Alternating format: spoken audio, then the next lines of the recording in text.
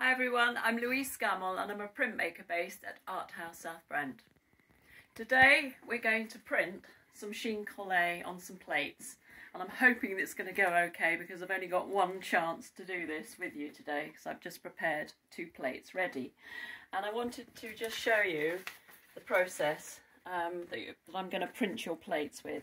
So I told you to prepare, do a sketch or a painting of what you wanted your print to look like when you add the colour, and then we'll go from the stage of having your plain print to having some colour on it. So hopefully you'll have cut out some pieces of paper, and I did mention on the sheets there to cut out some reasonably good sized bits of paper. And what I'm going to do for you is I'm going to glue your bits of paper, and I mentioned using a particular glue. Now this is a wheat starch paste which is already prepared, and there are different glues you can use, but this is the one that I've found that works best. This is then applied to the back. That's a painting I've done. Actually, I decided I wanted to do something a bit different on this one, and I've painted some loose shapes on there because I talked about putting some silver on this one before, and this is a plain print here, and the silver bits were very fiddly, so I thought, why don't I do a piece the same size as the print and just paint some marks on it.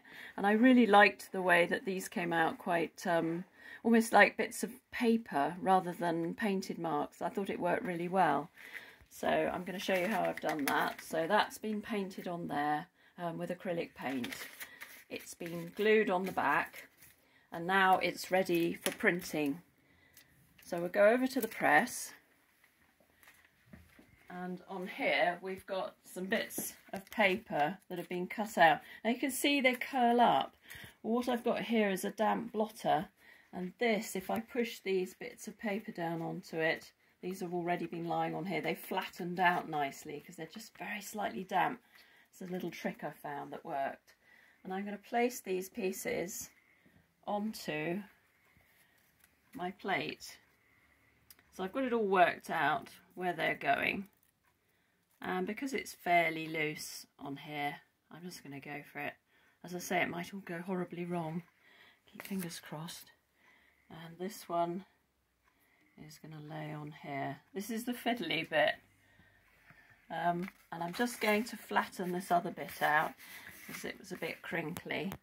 So I'm going to press it into the damp blotted paper here, which I've sprayed up with damp. I'm actually going to spray a little bit more water on there, just to flatten that, if you can see that. It's fairly resilient, actually, this paper. It's pretty good. And then I'm going to place this down on here.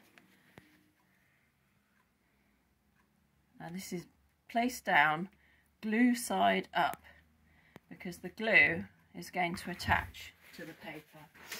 So now, before everything crinkles, just make sure this paper's the right way around. I'm just going to match it onto there. Lay that on there.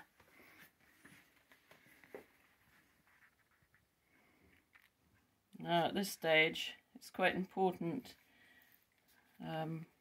not to have any paper that's doubled over, so I'm just checking. That looks okay, and let's just have a look at this one.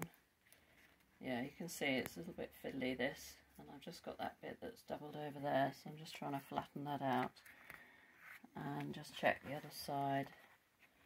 This is the bit you'll be doing at the workshop eventually. It's easier probably than I'm making it look here. Right, so I'm just going to hold that, pull down the blankets, hoping I've got the right pressure on here at the moment. I'll soon know. Yep. So I'm going to take that through, another one, and then actually I'm going to come back because it makes it easier for our cameraman. Here we are. So let's have a look and see what we've got. Exciting. So let's do the fish one first. There we are. This was actually that slightly yellow paper that I've given you, and that's come out rather nicely actually. And let's do the other one. There. Place those down. So there we are. Chine collé on a dry point. Bye for now.